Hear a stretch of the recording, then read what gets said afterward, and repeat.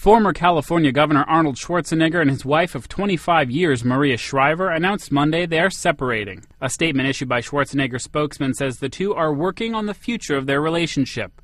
They are now living apart. The joint statement says, "After a great deal of thought, reflection, discussion, and prayer, we came to this decision together." Schwarzenegger, a Republican, finished his 7-year run as governor in January and has been traveling to deliver speeches and pursuing entertainment projects. The couple says they will continue to parent their 4 children together. Noel Waghorn, The Associated Press.